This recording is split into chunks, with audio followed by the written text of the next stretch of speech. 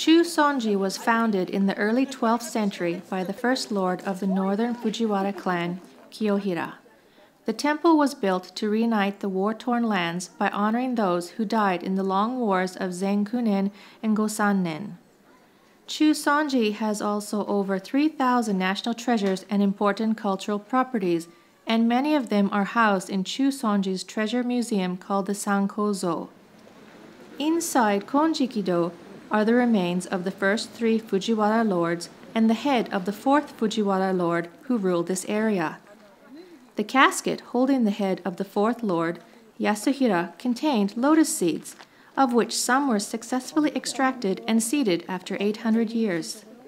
Known as the Chuson-ji lotus, this lotus now blooms on the temple's ground every summer. The main hall was rebuilt in 1909, and it houses Fumetsu no Hoto, which means the eternal sacred light.